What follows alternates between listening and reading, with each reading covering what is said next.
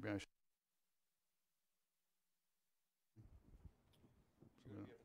Yeah.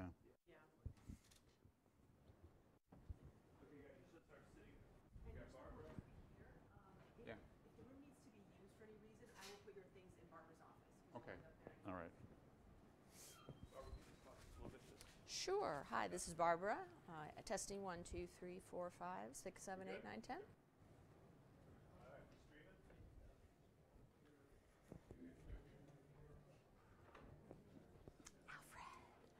How you doing? Good. So we got a packed house. Man, FDR more than Teddy. They're blowing up the place. Mike said, I haven't seen it this packed in ages. Could you do a quick countdown from 10, please, for the guys upstairs? 10, 9, 8, 7, 6, 5, 4, 3, 2, 1. Good? Okay. Ready? Good morning. I get to go to the stage.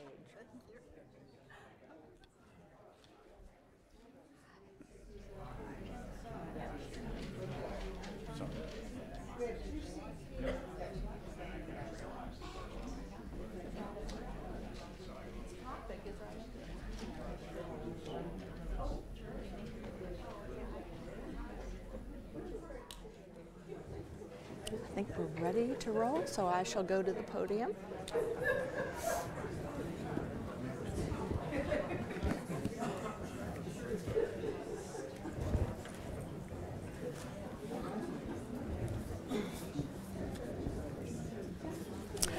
Good morning, everyone. Welcome to the Miller Center.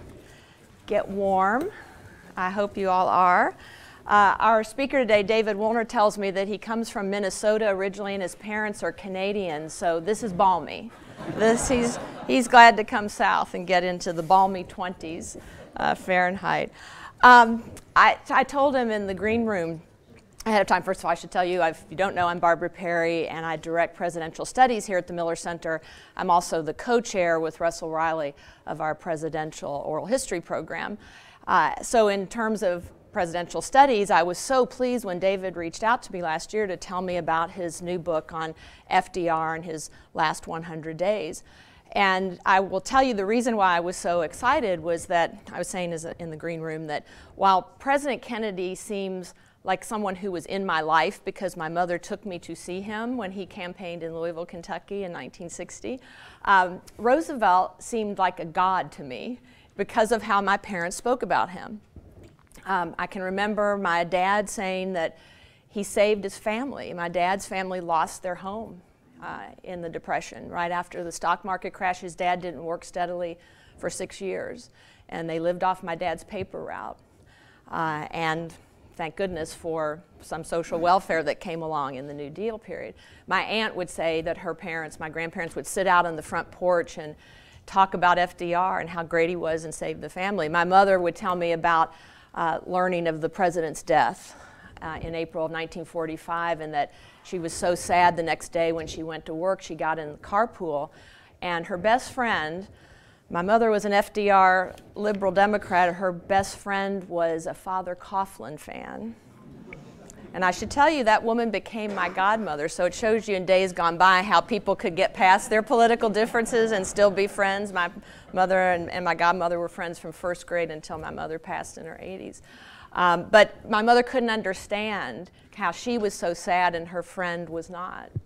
So this is how I learned about FDR. So I was saying to David then, when I made my pilgrimage to FDR's birthplace at Hyde Park in 2010, I didn't realize what a pilgrimage it was going to be and how emotional it was. And I was so taken with the spot and the beauty of it and the beautiful home and where FDR was buried.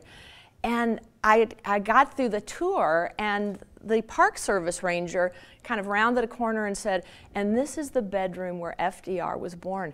And I burst into tears, just involuntarily. Well, this was a great embarrassment to my friends, of course, who were with me, like security, Barbara's mascara is running. But I also have to say that I keep in my office this wonderful picture of FDR and his beloved Fala. I have to say, any man, any president who will sit in his car and talk to his Scotty is just in tops in my book. So this inspires me always in my office. So we're just so thrilled to have David here today speaking about this wonderful book. My brother used to tease me, as older brothers do, when I published my first book. He said, will it have one of those testimonials on the back from someone famous who says, I couldn't put it down? And I will tell you, that applies to this book. I'll pick it up in the evening and think, I'll read for a few minutes before I go to sleep. And an hour later, I will still be dipping into it because I keep learning new things about FDR's last 100 days, both the policy side of it, which David will talk about today, but also the personal side, the very poignancy of noting that everything he's doing at that time, it's going to be the last. It's going to be the last time he was at Hyde Park, the last time he was in the White House, and then, of course, his final trip to Warm Springs. So David is the perfect person to talk about this. He's a senior fellow and resident historian of the Roosevelt Institute, which is based at Hyde Park. He's a professor currently at Marist College nearby there, and a senior fellow of the Center for Civic Engagement at Bard College.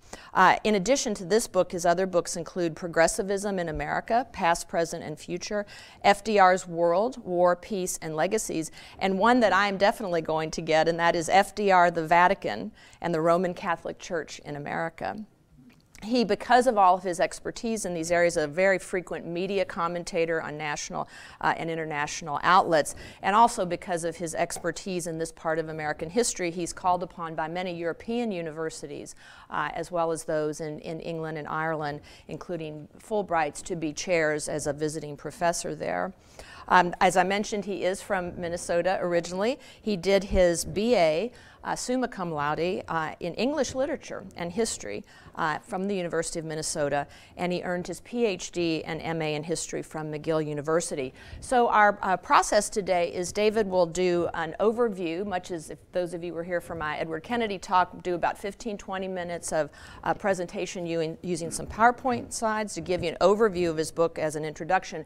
Then he and I will chat for about 40 minutes or so, and we always want to leave 15-20 minutes for you all to engage with us and with our speaker with your questions. And then there is a book signing to follow. So I encourage you to pick up at least one copy of this book. You will enjoy it, I know, as much as I did and learn as much as I did. So thank you all for being here. And with that, let us welcome David Woolner to the Miller Center.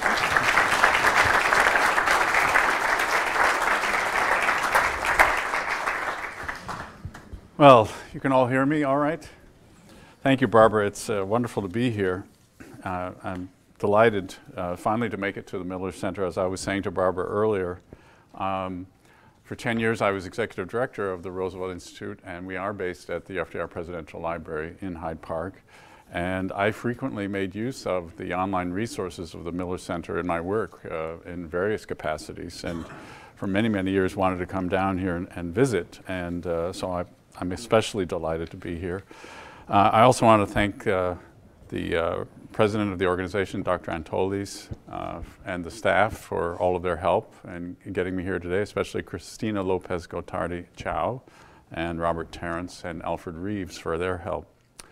One of the things I like to remind people just quickly when I begin speaking about Roosevelt is that if I were the president, none of you would be in the room. The Secret Service would come in first. They would bolt this podium to the floor.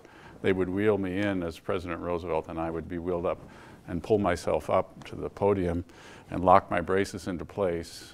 And you look at Roosevelt speaking, you look at his left hand, it's always gripping the podium, and then I would be saying, my friends, welcome to Charlottesville. So it's rather remarkable. We need to remember this was a man who couldn't get out of bed in the morning and yet led the country through the Great Depression and the Second World War. And the other thing I would like to mention is that I dedicated this book to my father, who was Canadian, but remembered Roosevelt fondly, lived to be 102 years old and died shortly before I finished. In fact, he died roughly the moment I was finishing the book. He was aware of the book. And my dad was a great joke teller, and he had one Roosevelt joke that I've never heard anyone ever speak of before. And it's a story of two men meeting in the park one day. One of them is a brand new father. He's just had his first baby boy, and he's pushing the stroller through the park, and he runs into his friend, and his friend says, "Oh, you have your new son. Let me see." He looks down and peeks at this young little tyke in the stroller, and he says, "What a handsome young lad." And the father very proudly says, "Yes, isn't he wonderful? Who knows? someday he may grow up to be president. And his friend, startled, says, "And what's wrong with Roosevelt?"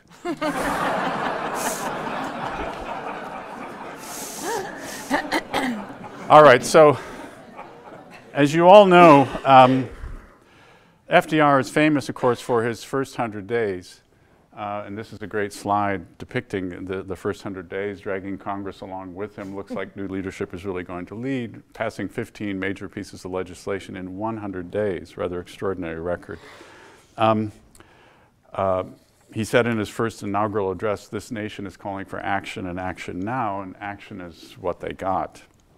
And he also called on the American people to help him banish fear, not to embrace fear, which is another thing we should remember when thinking about FDR. Now, having lived and worked at the Roosevelt Institute and worked around FDR in Hyde Park for many years, I often kind of admired his determination to carry on in office. And in a conversation with a friend of mine, another historian, suddenly came up with this idea to write a book about his last 100 days, this last period of his life after the election, when he had to struggle on in ill health to try to complete all of his work. I have to tell you, you do learn things when you write books. I was a little worried about it. The book starts at Christmas time, and if you add, if you count 100 days forward from Christmas, you don't reach April 12th. But then I, remembered to do a little more research, and I remembered that the 100 days actually refers not to the presidency, but to the first 100 days of Congress. The first 100 days of Congress, the Congress was in term.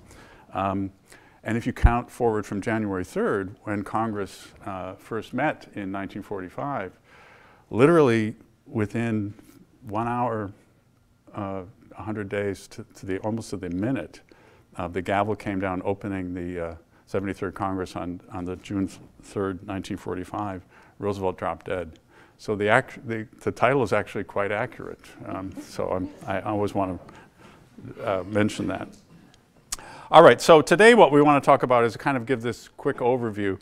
And what I like to say is that Roosevelt's trying to set the world on the path to peace. I'd say he had three major objectives in this period of his life. The first was establishing the United Nations, or the institutional structures of peace. Second was bringing an end to American isolationism.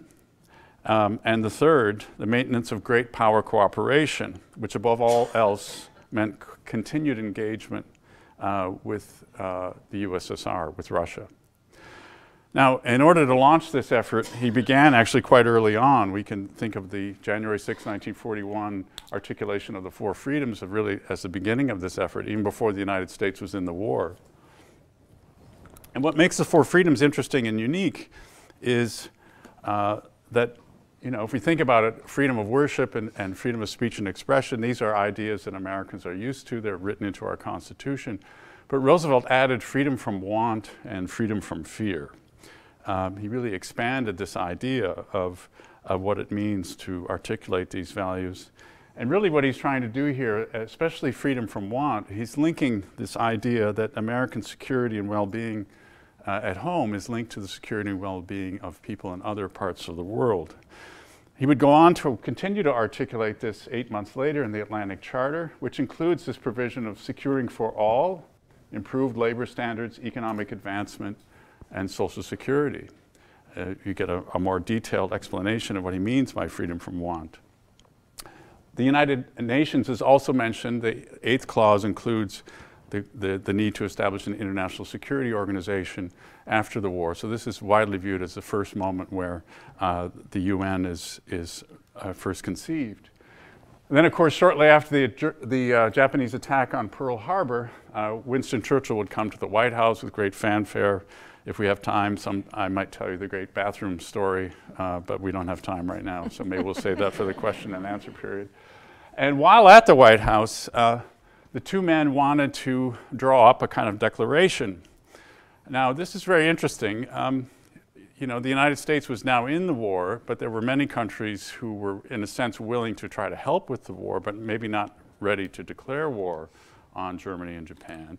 So Roosevelt came up with this idea that they should draft what he called a declaration by United Nations. And he invited all of the ambassadors from various countries around the world to the White House to sign this declaration on January 1st, 1942. So this is an early draft. This is a document from the FDR library. And you know, it's on White House stationery, and Churchill had brought this into to a meeting with FDR. And as you can well imagine, this question of signatories and who was going to sign this and how it was going to be laid out. And so, of course, they put the big four at the top: the United States of America, China, the Union of Soviet Socialist Republics, and then the United Kingdom. I don't know whether this has a light on it, but as you can see here, Churchill had listed the dominions underneath: Canada, Australia, New Zealand, South Africa, and India. And then the rest of the countries of the world are down here in alphabetical order. And Roosevelt, of course, said this is ridiculous, took out his pencil and said, "No bloody way." And he said, "No, these have to come down here and be in alphabetical order." And I think this is probably the best example we can think of of Roosevelt's antipathy towards British imperialism and colonialism. Fast forward a few years, and this is hard to see, but this is Roosevelt's sketch of the United Nations that he handed to Stalin and Churchill at the Tehran conference in December '43. It's very interesting. Here on the left, you have the General Assembly, the 40 nations that were involved at the time. And very interestingly, underneath, the ILO, International Labor Organization, Health, Agriculture, and Food. And this, in a sense, represents the future General Assembly, which of course includes the World Health Organization, UNICEF, and so forth. Then you have the executive offices of the UN, the Secretary General's office, and then of course over here, the four policemen, which would obviously include Britain, the United States, China, and the Soviet Union, which of course becomes the Security Council. And Roosevelt actually initialed this and signed it November 30th, 1943. Churchill's birthday, by the way. All right, so big challenge now is how is he going to convince the American people to kind of embrace this idea that the United States needs to be more engaged with the world? And one of the big issues they have to overcome, as I said, is isolationism. And so, as you know, Roosevelt is famous for articulating his ideas over the radio on a fireside chat.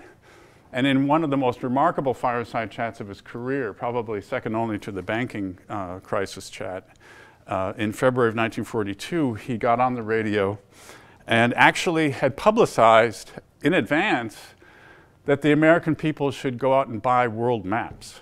It was the largest sale of National Geographic maps, world maps in history. The New York Times and other magazines published various maps. You know, there's no television at this time, and of course, he gets on the radio and he says, "Now take out your maps." And Roosevelt said, and I'm quoting here, that World War II was a new kind of war, not only in its methods and weapons, but also in its geography. It is, he went on, warfare on every continent, every island, every sea, and most significantly, every air lane in the world. Now, of course, the typical way that the Americans would view themselves at this time was with an equatorial map, which would see the United States as a continent safely protected by two vast oceans. But if we look at the world from this perspective, from a polar projection, you can see that the United States is actually not that far from the Eurasian continent. And Roosevelt had said every island, every sea, and most significantly, he went on every air lane in the world. And of course, he also had published maps showing how close the United States would be to the rest of the world when you start thinking about flights over the poles. So this last point then, of course, is critical, because what he's trying to make clear here is that the security of the United States is linked to the security of the people around the world. And this would, of course, include, as we said, freedom from want. As far as the generation that fought World War II was concerned, the war itself came out of the Great Depression. It was as a consequence of the world economic crisis, which was equally severe in Germany, that we see the rise of fascist anti-democratic regimes in Europe and Asia. So the war has economic causes.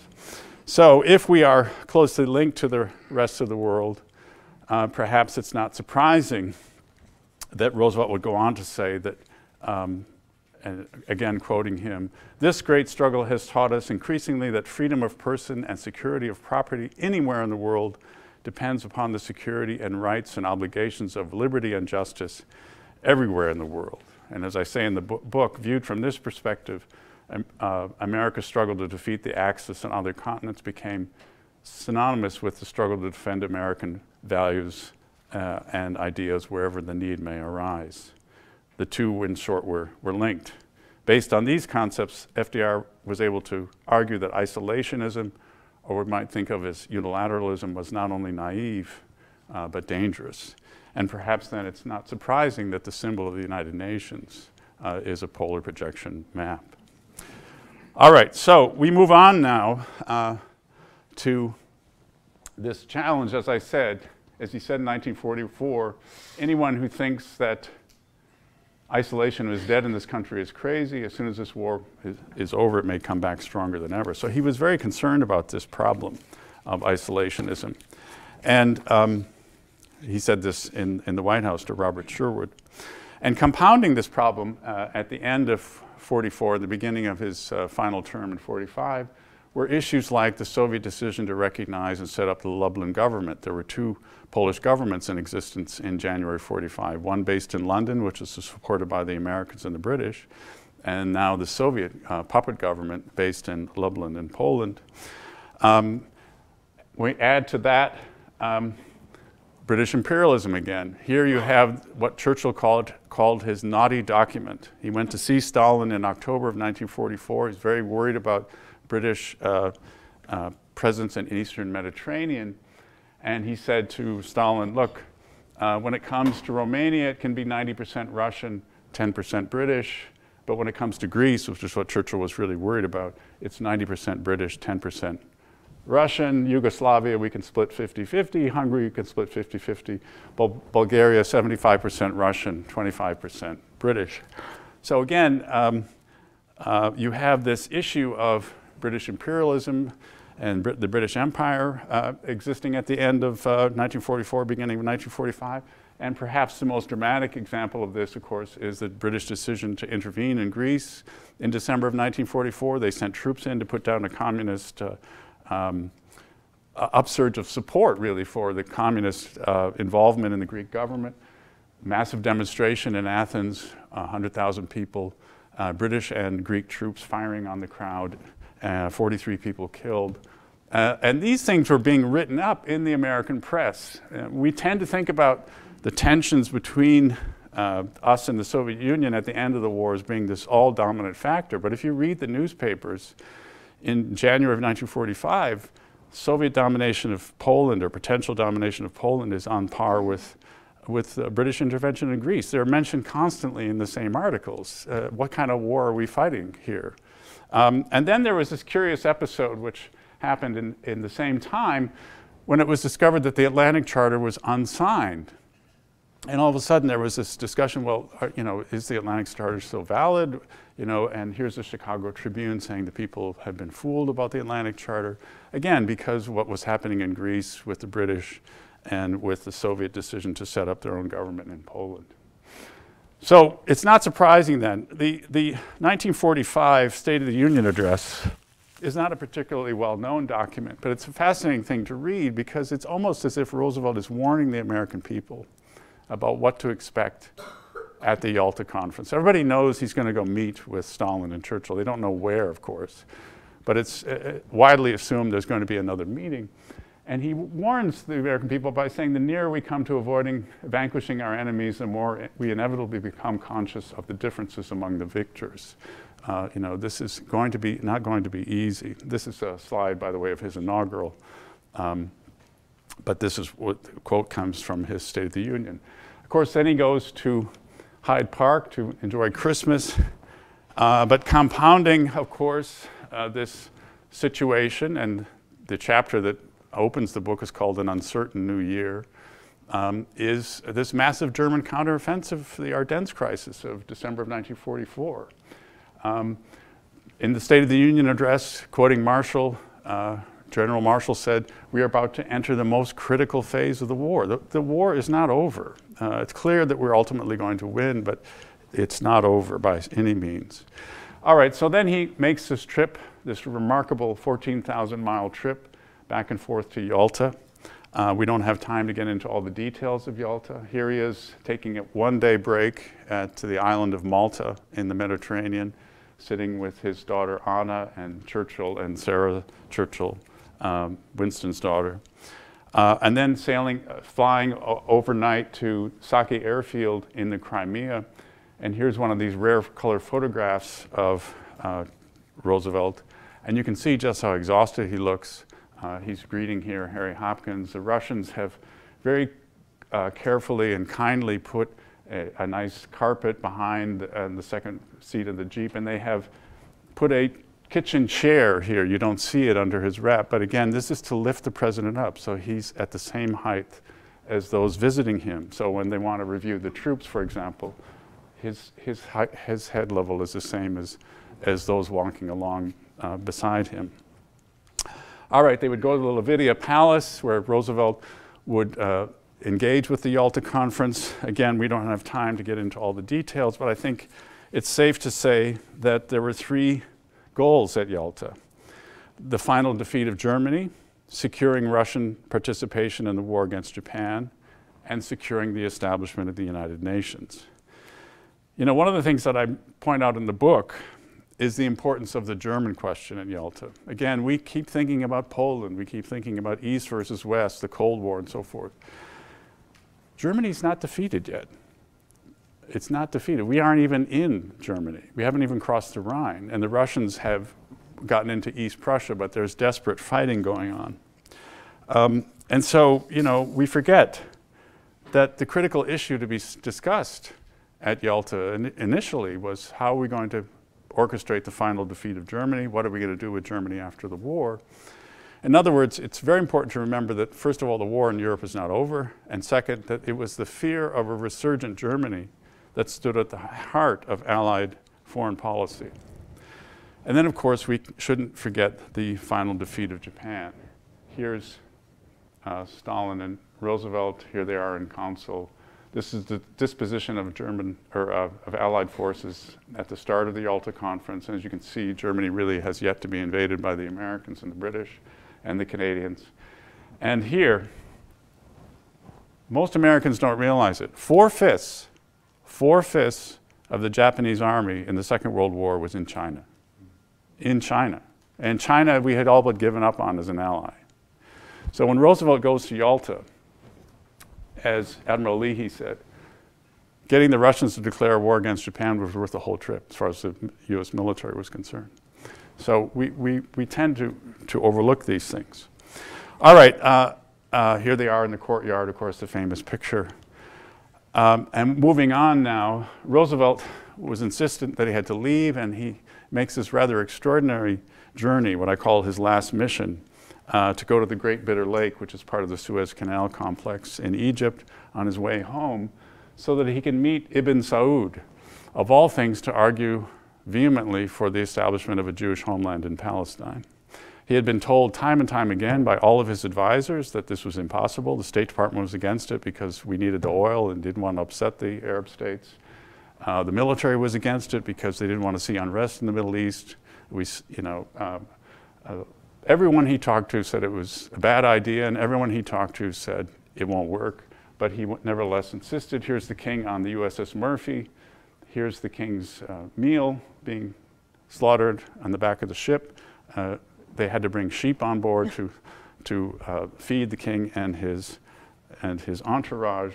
Rather amazing experience for the men who were on board the USS Murphy, because they went down to Saudi Arabia to pick up the king and bring him to the Great Bitter Lake to meet Roosevelt. And here's a couple of the king's bodyguards. And here he is meeting with Roosevelt on board the Quincy.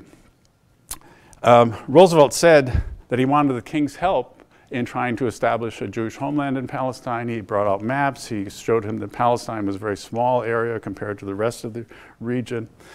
And he said he felt particularly concerned about the plight of the Jews and wondered if the king could help him. rescue and rehabilitate the Jews of Central Europe, who, I'm quoting him now, who had suffered indescribable horrors at the hands of the Nazis, eviction, destruction of their homes, torture, and mass murder. As everyone told him, the king would have nothing to do with this idea. Roosevelt pressed him 3 separate times to the point where the king actually got kind of angry with him, and they broke off the discussion. Roosevelt, by the way, called it the great failure of his career. We can talk about that more later. All right, as you know, he comes home to address the Congress, sitting down, and then in this remarkable setting where he is wheeled down to the well of the House in his wheelchair in full view of the public, and begins by apologizing, in essence, as his wife said, and it was as if he was admitting to the crowd, "You see, I am a crippled man." It's a very moving moment. Then on to Warm Springs, Easter of April 1945, and here he is in Warm Springs, in the little White House, working in these final days. And it's probably fitting, of course, that what he was doing here was drawing up the remarks he was going to make for his Jefferson Day speech that was going to be broadcast on the radio on April 13th, 1945. The last person to see Franklin Roosevelt alive, or the last official, was Henry Morgenthau, who found him like this the evening before he died, working on this speech in this chair. And as you can see, he's got his legs braced up. And as I said, it's probably fitting to recall this here at the University of Virginia in Charlottesville, because Roosevelt, of course, was a huge admirer of Jefferson. And fitting that he was working on this on the day before he died, on his radio address, his tribute to Jefferson. Taking note of the brotherly spirit of science which Jefferson espoused, FDR observed that, quote, "Today we are faced with the preeminent fact that if civilization is to survive, we must cultivate the science of human relationships, the ability of all peoples, of all kinds, to live together and work together in the same world at peace." Knowing that millions of people the world over shared his resolve, FDR remained confident that a lasting peace could be achieved, that it would be possible, again, to quote him, to move against what he called, quote, "the terrible scourge of war," unquote.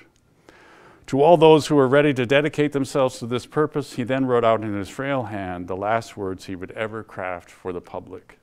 "The only limit of our realization of tomorrow will be our doubts of today. Let us move forward with a strong and active faith."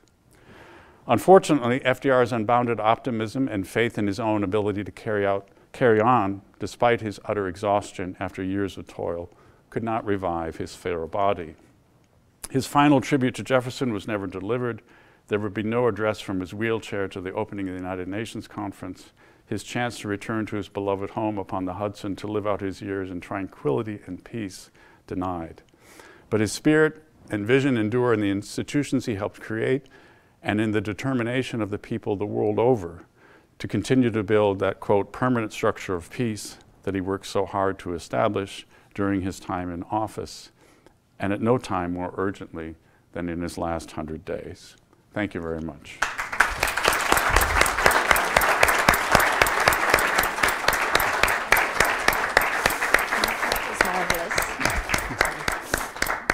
Well, thank you, David. So that gives you a flavor of the kinds of information and interesting analysis that you will find in this book, The Last 100 Days, FDR at War and at Peace. So with that, we'll open up our conversation and then, as I say, save enough time for you all to be sure to develop your questions for David that you might have. There's so many rich areas to go into here that it's hard to know where to begin, but since you did mention FDR's love for Thomas Jefferson, and here we sit at Mr. Jefferson's University, why don't we begin there?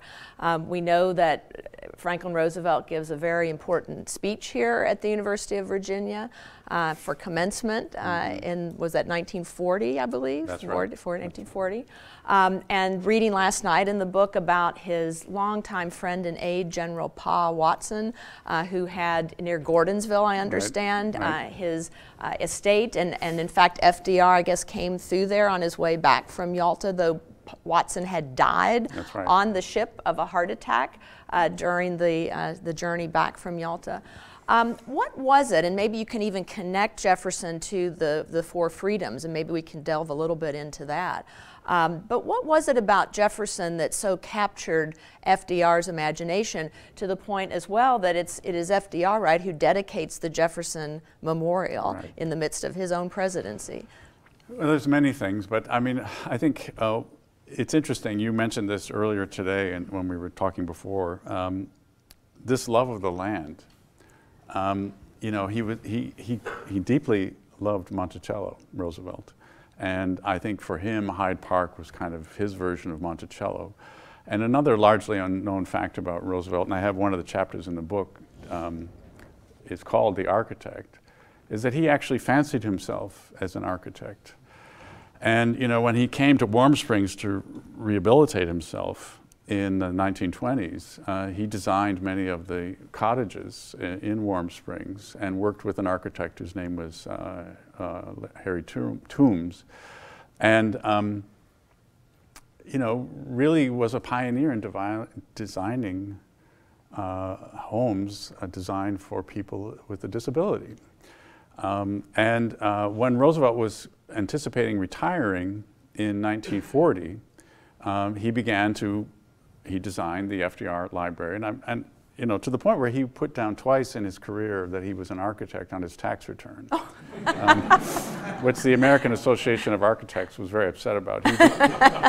He designed the Bethesda Naval Hospital in Washington, and he designed the FDR library, which included, by the way, 2 wings for Eleanor Roosevelt. And the FDR library still is the only presidential library that has an official wing dedicated to the First Lady. And he designed his own retirement retreat called Top Cottage, which his mother was furious about. She made him promise that he would never sleep there as long as she was alive, so he never did sleep in Top Cottage. If you come to Hyde Park, you have to go up there. It's a beautiful hilltop, little, very simple building. And you can tell immediately it's completely designed for a man in a wheelchair. The windows are very low, there's no threshold, and so forth. So there was this sense of this sort of agrarian roots that I think that he shared with Jefferson, and this kind of belief in this kind of strong tie between the land, agrarian activity, and American democracy. And I edited another book called FDR and the Environment, which talks a lot about that shared belief. And when you look at the CCC, you know, this idea that you take young men who are living in a city and take them out to the countryside so they can get their health back, right, as Roosevelt would say, and put on weight and work outdoors, that was restorative not only of their financial well-being, because they got paid and they had to send $25 out of $30 a month home to their families, by the way. They couldn't keep all the money. But also restorative to their spirit, this love of the outdoors. So there were many aspects of Jefferson that I think that Roosevelt admired. And of course, that speech is very, very powerful. I shouldn't do this, but just quickly, if I can't remember everything in my book, and I don't want to do him injustice, but he gives this commencement address just after Mussolini has attacked France in June of 1940, you know, stabbed France in the back. And, you know, he's reflecting on this, the deep roots of American democracy. So this is the commencement speech here at the university in 1940. And yeah, he's thinking about Jamestown and Monticello and Plymouth Rock and so forth, and early American democracy. And he urges the American people not to remain indifferent, quoting how, to the destruction of freedom in their ancestral lands across the sea. To do so was to hold to the now obvious delusion that we can safely permit the United States to become a lone island in a world dominated by the philosophy of force. And then he goes on, imagine this, lodged in prison, handcuffed, hungry, and fed through the bars from day to day by the contemptuous, unpitying masters of other continents. Those who still talk of isolation were fatally misguided, he said. The institutions of democracy cannot survive in the United States if the wider world was dominated by the gods of force and hate. Very powerful speech. Indeed. Given right here in June 1940. Right. Let's delve into a little bit more the four freedoms. Okay. You mentioned that, of course, he added to freedom of speech and worship. How many of you watch at Christmas time the movie Holiday Inn? You know, the Bing Crosby film from probably made in 1941, I think came out in 1942. And do you remember the scene from the 4th of July? Remember, the Holiday Inn is Bing Crosby's retreat in Connecticut from show business, and it only opens on holidays. So the segment it's made in 1941, comes out in 1942. Roosevelt is presented in a video in that Bing Crosby movie on the 4th of July, and Bing Crosby sings a song, no doubt written by Irving Berlin, that's dedicated to the four freedoms. I will not attempt to sing it to you now, but Bing Crosby wears this very funny, big, tall Uncle Sam hat and talks about, freedom of speech, freedom of worship. Those are viewed as what are called by the political philosophers positive freedoms, freedom of, to do, to speak, to worship. That freedom from want, freedom from fear, those are viewed as negative freedoms in that they're freedom from something. What causes him to add to that litany of free speech and free religion particularly, that comes straight from Mr. Madison, 30 miles up the road here in Orange, and our Bill of Rights, not to mention Mr. Jefferson's role in the Virginia Statute for Religious Freedom along with Madison there. But where does he add in what is quite for our country a revolutionary focus on this negative freedom from want and fear? Where does that come from? Well, I think it comes in the main from this idea that we are living in a modern industrial society. In spite of his deep admiration for the agrarian world that Jefferson occupied, and by the way, I forgot to mention that my point about bringing up Monticello is I think I'm right on this, that FDR and Jefferson are the only two sitting presidents that built homes that they designed themselves while in office, which is what Top Cottage represents. But anyway, going back to your question, it's very interesting. He goes back to that issue time and time again throughout the 30s. In particular, we now live in a modern industrial society, which is very exploitative of people. The exploitative aspects of capitalism. And what Roosevelt is dedicated to, I think, more than anything else, is trying to make capitalism work for the average American. How do you do that? Social Security, unemployment insurance, regulation of the stock market, banking insurance, and so forth. It's a kind of long-term structural reform that he's engaged in. And time again, he articulates this idea that political independence is linked to economic independence, or political freedom is linked to economic freedom. And as long as we're living in a society where masses of people are living in abject poverty and are being exploited by this capitalist system, we're not really truly free. He said this very famously at the beginning of his Economic Bill of Rights speech in January of 1944, where he spells out what those freedoms would be, the right to an education, the right to health care, the right to leisure. I mean, what president would say that? And the right to freer trade and commerce and so forth and so on.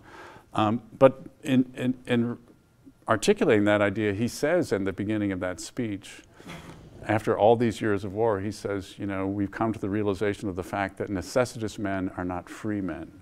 People who are hungry and out of a job are the stuff with which dictatorships are made. And of course, again, he's reflecting on the rise of these anti-democratic regimes that came out of the Great Depression.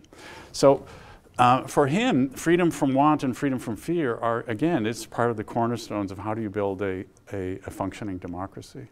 So isn't this interesting that even though he wins by a landslide, by 2/3 of the popular vote when he runs the first time for re-election in 1936, that means that 1/3 of the people did not vote for him, and many of those, as we have been led to believe, called him that man.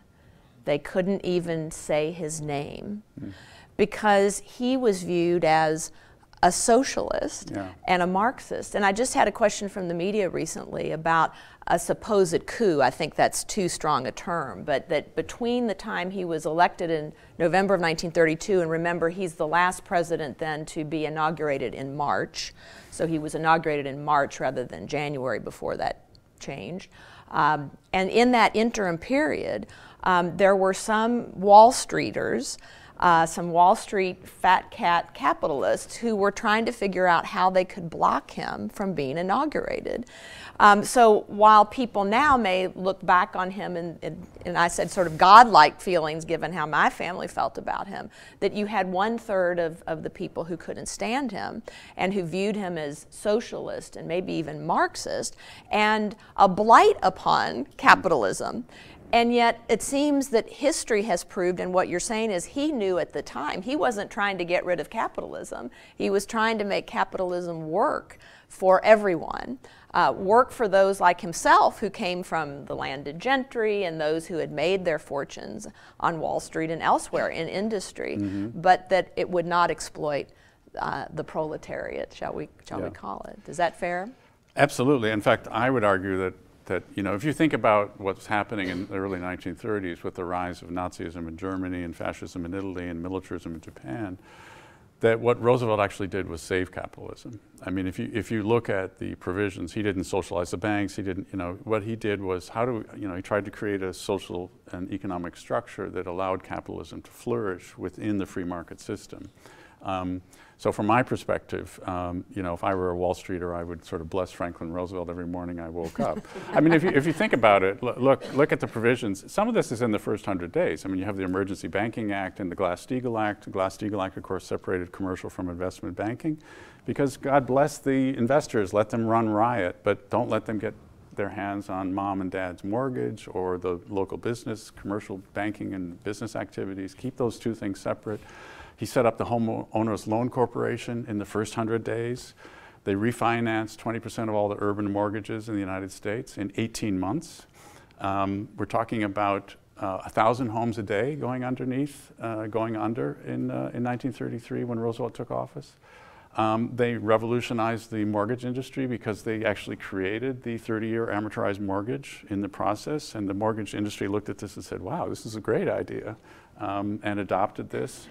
I mean, it's just an extraordinarily creative period in American history. Yes, there were excesses. Yes, there were mistakes. And I think it's perfectly legitimate to raise questions, could they have done things differently? Were these policies the right ones? I'm not an economist, and I'm certainly open to the idea that Roosevelt's economic policies can be criticized.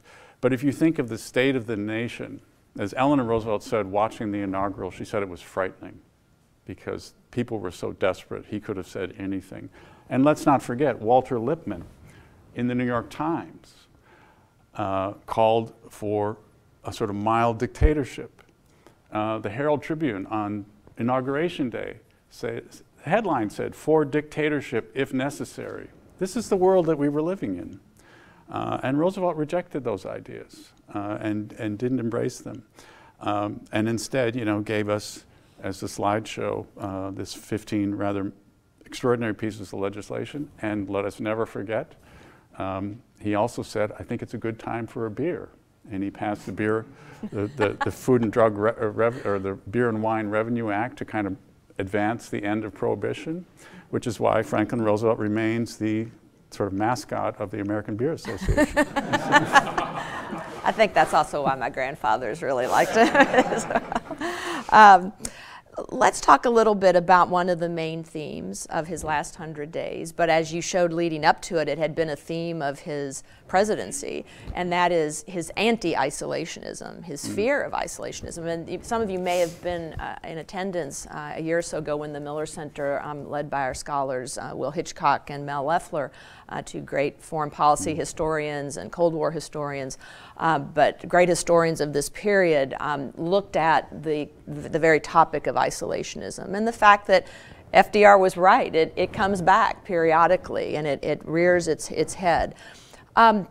Tell us about his fear, where that came from, and then on the other side of that coin, where does his understanding of internationalism and multilateralism come from? How did he have a global view of the world? Where did that develop?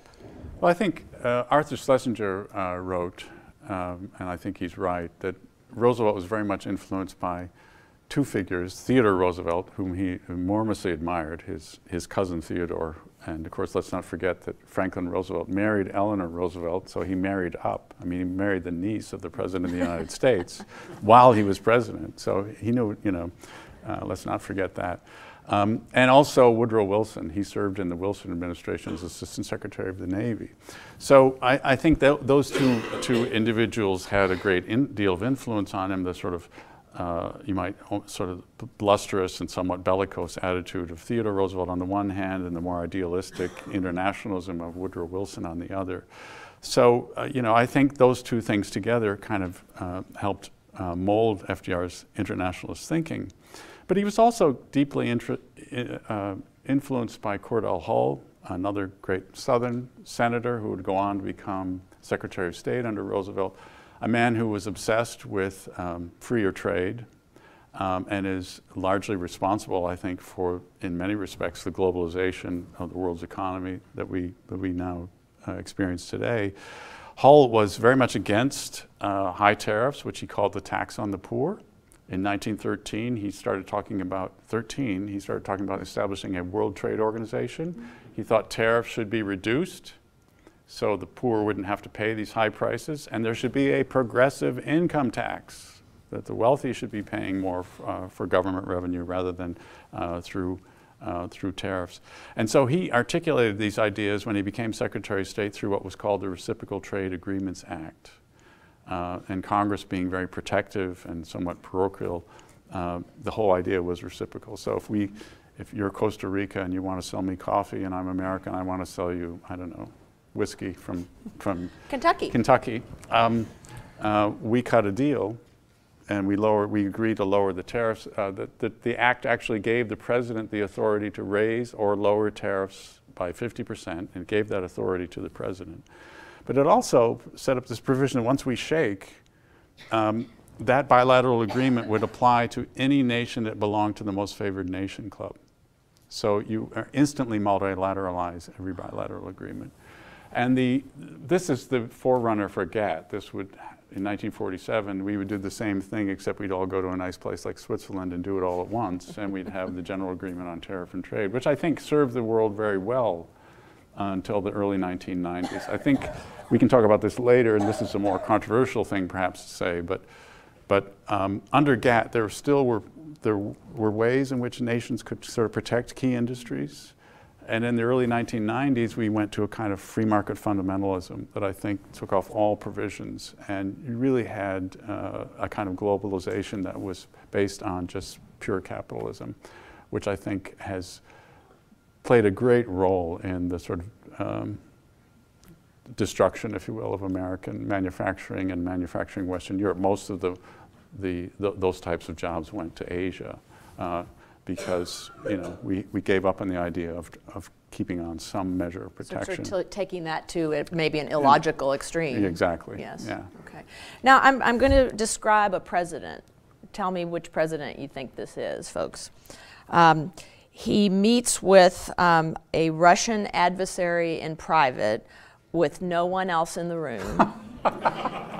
He relies on his daughter to help him write speeches. And he's told by his advisors, don't meet with that foreign dignitary. And he meets with him anyway. Now, you know where I'm going with this, right? I just described FDR. Yep. So what I learned in reading this book, especially the fascinating chapters on Yalta, Sorry. that's okay, is that at various times in the meetings at Yalta, FDR would go in private and meet with Stalin. No one else there. I knew that daughter Anna had gone with him, much to Eleanor's upset, and I think we'll want to circle back and talk a little bit about the family dynamics at work there. But daughter Anna was not only there to look after her dad, but I discovered that she was helping in speech writing, contributing whole drafts, apparently, or at least working on drafts that the president's speechwriter was giving him. And then you said on the meeting with King Ibn Saud of Saudi Arabia that the FDR's advisors had said, don't do that. Don't stop on your way back from Yalta and meet with him. Trump versus FDR. Talk about that. Discuss. Well, no, it's absolutely true. You're the first person. I mean, this has been in my head for the last, I don't know, so many months, and I decided I haven't said anything to anybody. But yeah, I mean, my first. I do write an occasional column, and one is tempted sometimes, and then sometimes you just say no. No, it's absolutely true. Although Charles Bolin was the interpreter, was tasked with the idea of writing up notes. So he had a dual role. He was a note taker, which were immediately turned over to the staff at Yalta and transcribed. And that transcription was then circulated with Churchill and Stalin. Stalin's interpreter did the same thing. So in that respect, it was quite different. There was an immediate sharing. In terms of the one-on-one meeting with Ibn Saud, yeah, it's an extraordinary, I mean, even myself, when I read that chapter again, I'm really struck how everybody said, for policy reasons, with the oil and with the military dimension and so forth, and also the futility of talking to Ibn Saud about this question. I mean, of establishing a homeland in Palestine for Jewish refugees. That he would absolutely, utterly reject this, and this was going to jeopardize this kind of budding relationship with the Arab world and so forth and so on. And Roosevelt insisting that he had to go ahead. One of the most poignant stories about that segment in your book that I really loved, that shows both the famous charm of FDR, but with true poignancy, that in discussing his somewhat limited mobility with the king who was aging said, I'm getting to the point where it's kind of hard for me to walk as well. And FDR said, oh, I have a twin for this wheelchair that I'm in, and I'd like to make a gift of that to you. I'll give you the additional wheelchair. He really, that really did establish what the king regarded as this bond of friendship with FDR. And that's true among many countries in the world, Morocco too. I mean, in Morocco at the Casablanca conference, again, this is French territory, right? Colonial, essentially colonial French territory. And the President of the United States wants to dine with the King of Morocco by himself. And of course, Churchill would invite himself in. But this whole idea, he met with King Farouk of Egypt. He met with Haile Selassie on the way home. Selassie, the first thing he did when he came to the United States for the first time, left the airport, went straight to Hyde Park and laid a wreath on the grave of Franklin Roosevelt. The status that he is conveying to these, emerging colonial leaders who are leaving colonialism behind was extraordinary. On the question of Trump, I mean, I will say this. I do think the media is, well, let's put it this way, very reckless. We don't really have, at least certainly the television media in the United States, it doesn't operate on a very sophisticated level. And I constantly think, they keep going, they're obsessed with this particular individual, Mr. Trump, and they keep bringing up things again and again. They speculate about this, they speculate about that. And I think it would be good for us historians to remind people that other presidents have behaved this way, and that, frankly, this constant speculating is a disservice. It's a disservice to the American people. We have to wait in judgment and see what was actually discussed, what was going on, before we rush to any kind of conclusions. So. Well, and this is exactly why the Miller Center exists and why Mr. Miller founded it in the 1960s and 1970s, conceived of the idea and founded it in the 70s, that in another difficult time in American politics, so that we can talk about these things, put them into context. We're constantly being bombarded by media, but thank goodness they call us and they talk to our researchers and they talk to us about, is this different, is this unprecedented? And you can draw those lines and you could say, well, I just read this book and I'm finding out that some of the things that the current president is doing are not unprecedented, but this is where it may depart from precedent, and I think that's a really helpful service. Before we get to your questions, let me circle back to the dynamics at Yalta. Could you talk a little bit about that relationship with Churchill, among Churchill, Stalin, FDR, and then also the family dynamic of having Anna with him and FDR's decision explicitly not to take Eleanor, who really wanted to go, as I understand, accompanying him? It's interesting. You know, it's I think it's fair to say that that Eleanor Roosevelt and Franklin Roosevelt certainly loved each other. But they had a political partnership. I would say that it wouldn't be that unlike, say, the partnership between Bill and Hillary Clinton. You know, Roosevelt had a weekly breakfast meeting with Eleanor. Eleanor had a special box on his bedside at night where she would leave him memos about issues that she wanted him to look into. They really were political partners. We don't know the extent to which Roosevelt had a physical relationship with Lucy Mercer, which does come up in the book, back in at the time that he was Assistant Secretary of the Navy at the end of the 1919, 1920. But you know, there is a lot of circumstantial evidence that something was going on and that this really changed the nature of their relationship. And so it's kind of interesting. I think Roosevelt is kind of craving more solace in his life at this point. He kind of craving that he could get that from Eleanor, but you know, it's just not her. It's not her role in the world. And so he turns back to Lucy, does he not? He does turn back to Lucy and others, not just Lucy, but you know, he spends a lot of time with Harry Hopkins, Mackenzie King, Daisy Suckley is very important to him.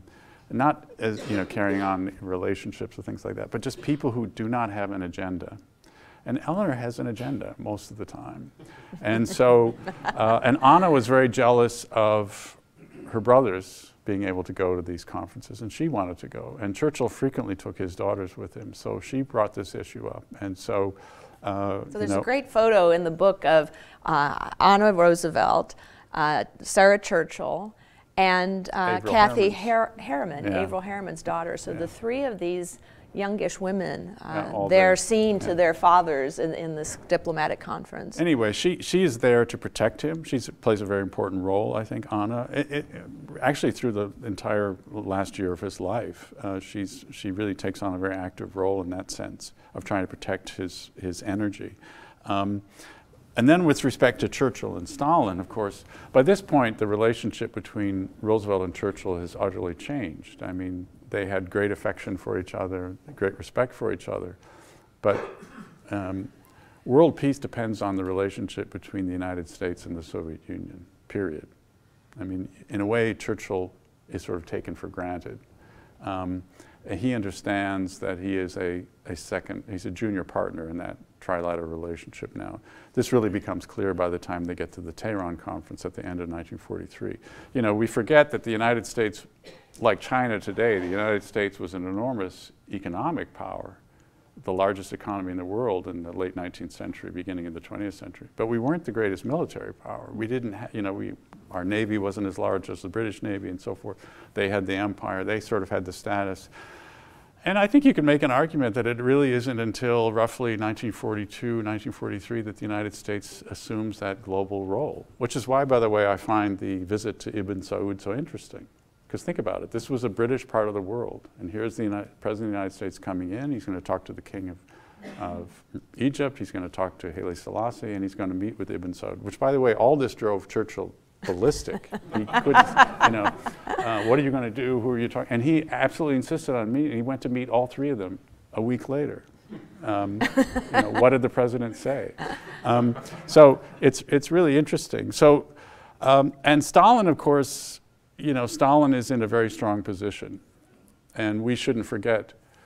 Let's put it this way: if you combine all of the casualties, all of the deaths of the American soldiers in World War II with all of the deaths of the British soldiers in World War II, it doesn't exceed the total number of men killed, Russian soldiers killed in the Battle of Stalingrad alone. So, you know, they had lost 20 to 25 million dead. And as far as Stalin was concerned, he had paid with blood and treasure the right to, in a sense, sort of dictate what was going to happen on his borders. And I make this point in the book, and you may not agree, but from the American perspective, and certainly from Roosevelt's perspective, I think he saw the Soviet Union as a challenge, and certainly Stalin is a brutal dictator. He understands all that. But the Soviet Union itself is largely a continental power that is worried about the security on its borders. And what the British Empire represents is this old world that Roosevelt thinks has to go away. And we tend to think of the Yalta and that period of history as East versus West, you know, the Cold War dynamic. But I don't think Roosevelt saw it that way. It's the old world versus the new world, a new world that he's trying to create.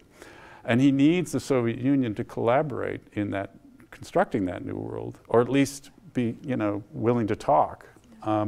And so he's looking beyond, as I said in the book, he's looking beyond victory to how are we going to create this new world. And Churchill, in many ways, is more complicated than Stalin, because you know, Stalin has his security needs on his borders, and we try to negotiate a reasonable understanding about what's going to happen in Poland and so forth. But you know, there's one point in the book where Churchill says, or excuse me, that Roosevelt says to Hopkins, again in January 1945, Churchill doesn't understand. He's trying to undermine our position in China. He doesn't understand that the people of Asia will not want to live under white supremacy.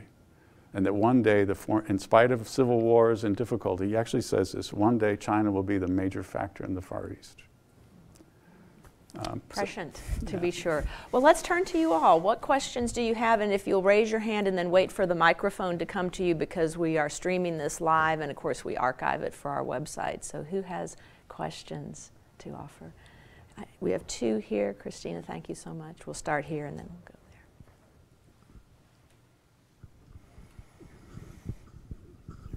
there.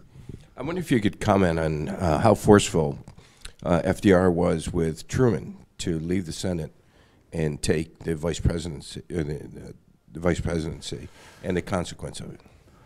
Not at all, actually. I mean, Truman was on a list.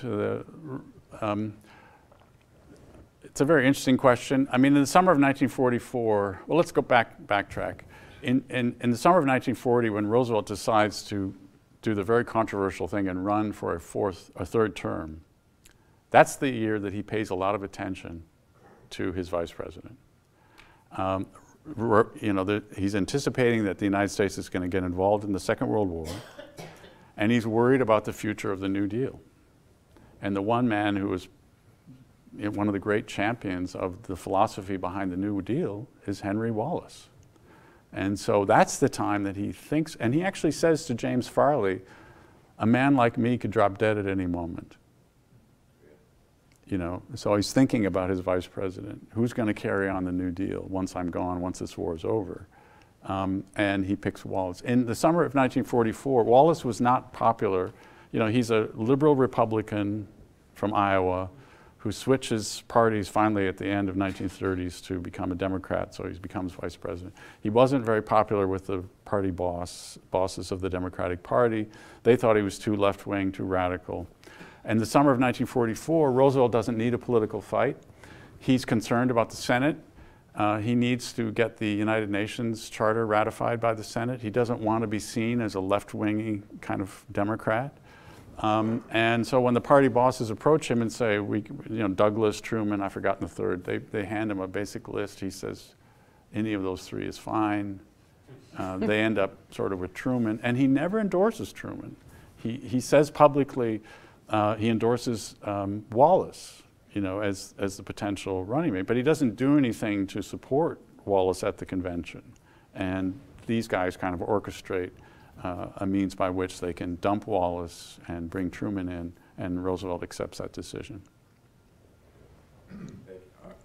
I'd like to talk a little more about Truman and the relationship.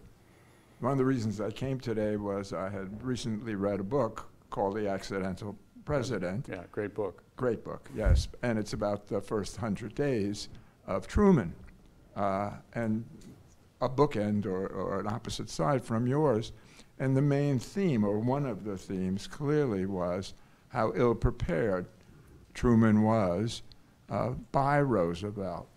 So talk a little bit about his sense of the end of his life and what you just said about I could drop dead, that kind of view toward him. And a second, related to somebody you talked about, are there any thoughtful, good books about Anna Halstead or Anna Roosevelt?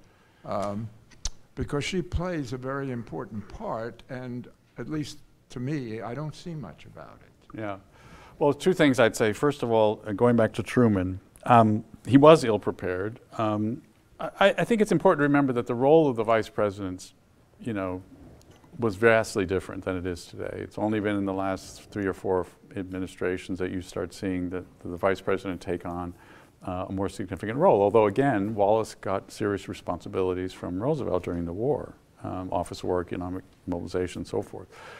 But so the vice president's office is not one that, I would guess that many vice presidents were not really, quote unquote, prepared for anything in our past history.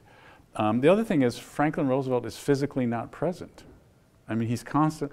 One of the points of the book is it's almost as if he's trying to escape Washington or escape the White House. The longest period he spends in the White House is the 16 days in the middle of March from the time of his election until he dies. Right after the election, he goes off to Warm Springs for 3 weeks, then he comes home for a few days, and he goes off to Hyde Park for Christmas. Then he comes home again. He's home back in the White House for a little while, and then he's off to Yalta, 6 weeks in Yalta. Home a couple of days, Hyde Park, and then back to Warm Springs again.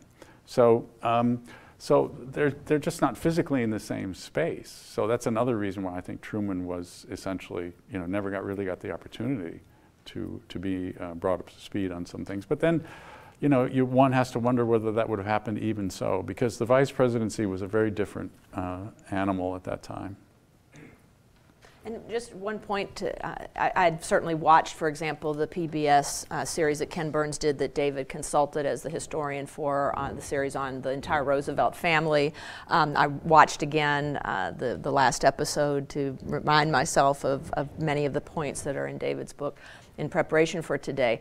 But one thing that I wanted you to know is that in reading the last chapters about FDR's final days, and I had read those stories, there's so much richness in David's book because more diaries have opened up, more papers, more collections have opened up, and because of his expertise in and his experience at Hyde Park, he has delved into all of those. So you just get this richness of detail that makes you feel like you're sitting in that room with FDR in those final days down in Warm Springs. Other questions? Other hands? Yeah, Matt. Matt is a graduate student here in history and studying foreign policy with Will Hitchcock. Great. Well, thanks so much.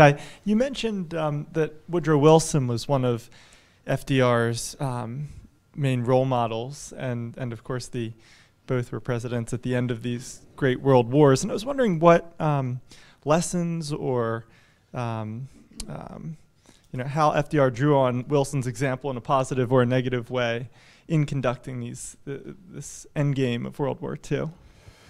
Well, in that last period in the White House, there's this extraordinary interview that he gives with Ann O'Hare McCormick from the New York Times. It's unbelievable.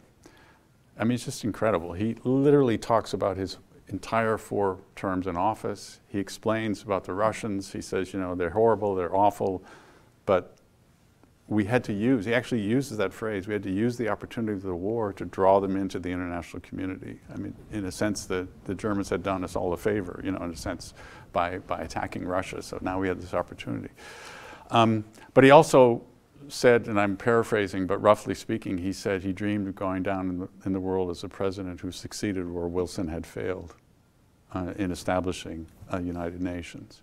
And, the other thing that's rather interesting, there's a wonderful diary written by Wilson Brown, who was a naval aide to Roosevelt, who was with him in 1935. Roosevelt again, he loves to escape, right? So he gets on a naval battleship and goes off fishing in the I've forgotten if it's the East Coast or the West Coast. I think it's the West Coast somewhere.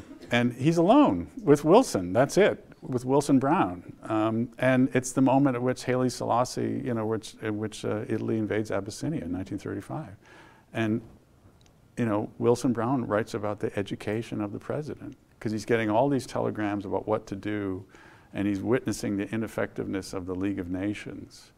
And you can see the mind churning about how would you make an international organization effective. And of course the idea is you set up an executive body that can act, which is called the Security Council.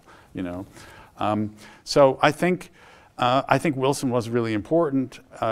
Wilson embraces freer trade, Wilson embraces freedom of the seas, and Wilson embraces self-determination and so forth and so on.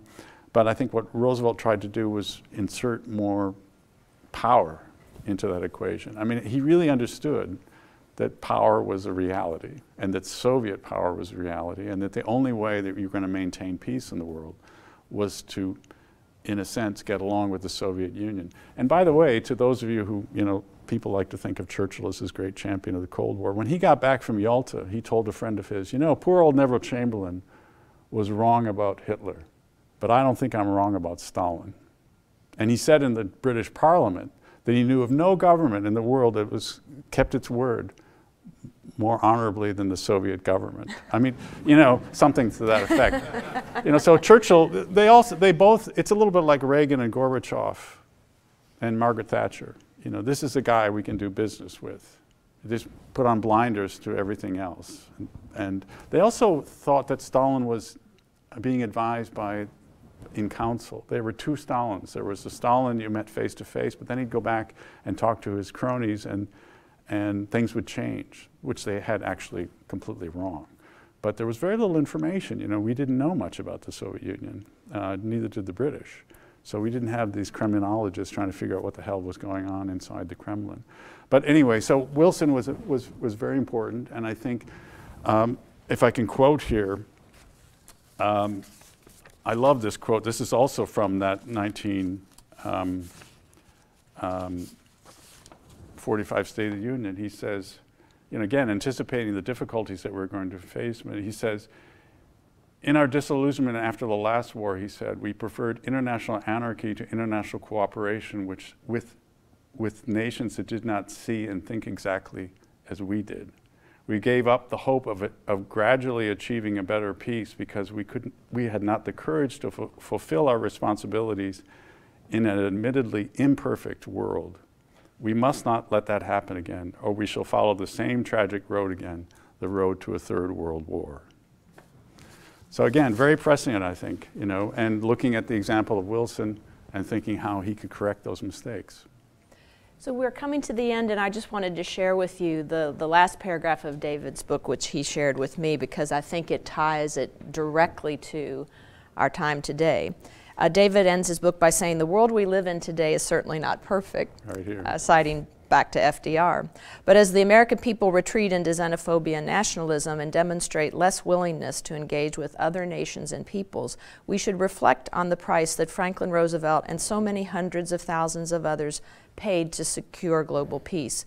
We should remember FDR's vision, faith, and idealism, his conviction that the world's problems are America's problems, and ask ourselves if, in the face of the challenges confronting us today, we will exhibit the same courage to live up to our international responsibilities. So with that, please give a warm thank you and express your appreciation to David. Well done.